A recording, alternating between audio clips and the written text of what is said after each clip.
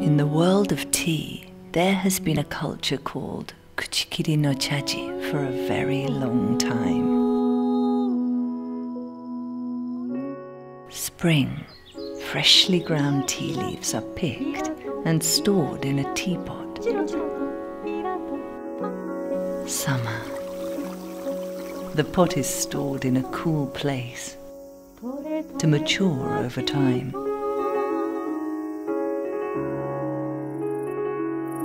The leaves are left alone to mature until autumn.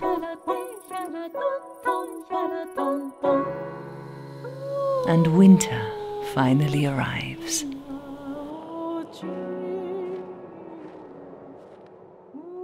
The seal of the pot is cut open and the matcha is prepared by grinding the leaves using a millstone. By letting the leaves mature, the bitterness is lifted to acquire the delicious, mellow taste of the Kuchikiri matcha. The old culture of enjoying seasonal matcha has remained over many generations and still continues to this day. ITOEN